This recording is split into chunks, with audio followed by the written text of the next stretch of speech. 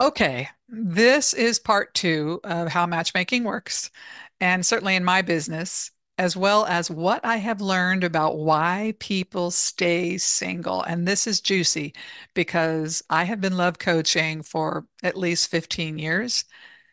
And I've learned over time, people will gather information. Often people love information and they'll receive and receive and receive and take classes and digest lots and lots and lots of information. But the trick is, will they apply it? That's the $100,000 question.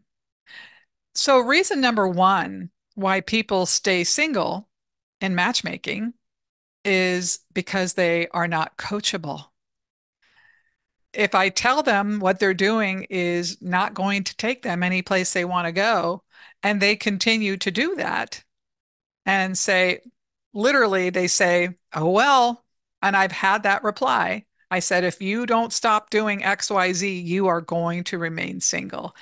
And the reply was, oh, well, someone either gets me or they don't. And that's fine. But I think what's underlying that, oh, well, and not being coachable is that many people have been single for a period of time, 2, 5, 10, however many years. They have become comfortable in their life. And they may think they want a partner, but they really don't. They've learned how to exist and have a decent life absent partnership. And the life they have is stable and working for them, and they don't feel like growing, changing, shifting perspective. They don't, and that they may not have the full awareness that that's what they're doing, but that's what they're doing. And this applies to both men and women, which feeds in to the number two reason why people remain single. Inflexible, flat out, will not date off type. Or if they do date off type, they come with lots of judgments. They're not really giving that person a chance. They're just saying, I'm dating, I'm going to give it a try, but they don't really give it a try. They're just going through the motions. And that inflexibility, not only in dating in midlife, but in life, if you can't be flexible and really loosen the grip on your perspective and what you're telling yourself is true, it's not going to happen for you. And I've talked about this before, and this is why I'm working with midlife people because they're staying single because they're not able to adjust. And everybody in midlife has been disappointed more than once, heartbroken more than once, dreams crushed more than once. And people do varying amounts of work to heal from that.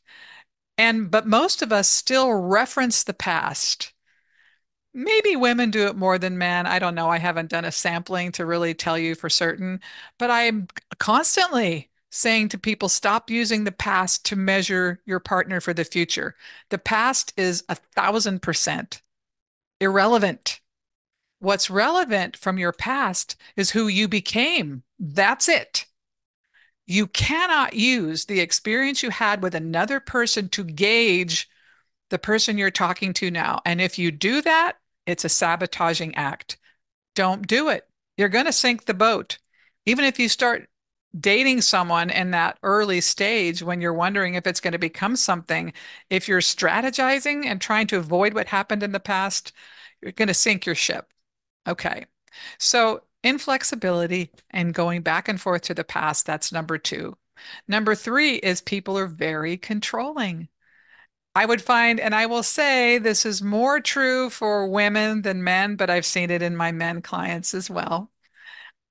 I will try and talk to a woman about the point of view she has about something. And often, if it's a male client, I know them very well, but they assert to me, this is how this person is. And I'm like, no, it isn't. You are mistaken. You're looking through some type of filter. I'm like, no. No, I know. You don't, Phyllis. Okay. Right. I'm not going to become combative and argue with people. You're either going to step out of the control position and allow yourself to be coached, step out of the past, and really try and adjust who you are at this age and become relevant at this age, or you're not. Okay. So these are the biggest things I'm seeing and why people are staying single. And for me, the only hard part about it is when people aren't congruent with their motivations and they just think that if I present 5, 10, 15 people to them, that somehow one of them will be the answer. And it isn't. I can tell you that the people I present to you will all be viable. Their interests will match your interests. Their values will match your values. And it's someone who really wants to be in a relationship. The rest is up to you. I'm not a miracle worker. But if you have a lot of preconceived ideas about what a person needs to be, what a person needs to look like, how a person needs to behave, all that stuff. I mean, and I'm talking generally speaking, not abuse, addiction, affairs. I'm not talking about the extreme things. I'm talking about general behaviors, appearance, etc. If you have strict, strict, strict criteria, you are going to remain single. And I continually talk to people about not only not past tripping, but not future tripping about a new person. I cannot tell you the number of conversations I have had with people who they start talking about possible living arrangements or what about if we get married or how will this person fit with you haven't even met the person yet. What the bleep? What are you doing? So, what I encourage people to do is get in the mindset of going to meet a person. So often I say, pretend this is a friend, not a romantic interest, but a friend someone recommended to you, and say, hey, go meet my friend at this restaurant. You guys have something in common around work, let's say. Go meet that person absent any romantic ideas and just meet a person and see what you think about the person. And the only thing we need to know on a first date and discover on the first date is, do I want a second date? That's it. And you have to remember it takes time to build connection. It takes time, especially in midlife, because we have so much going on up in here. The thoughts, it's loud in there. We must give it time, and it takes more than one, two, or three dates. If you're fortunate and you end up having that chemistry immediately, more power to you. But chemistry is usually not a good indicator of whether or not a relationship will be successful. And we have to remember chemistry can be born from many places, not just physical appearance.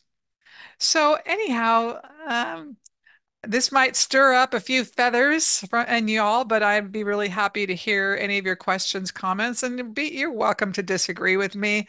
I'm just giving you my experience and what I'm seeing. And not only as a love coach for a very long time, but now seeing, boots on the ground in the trenches, matching people for dates. All right, my friends, have a wonderful day.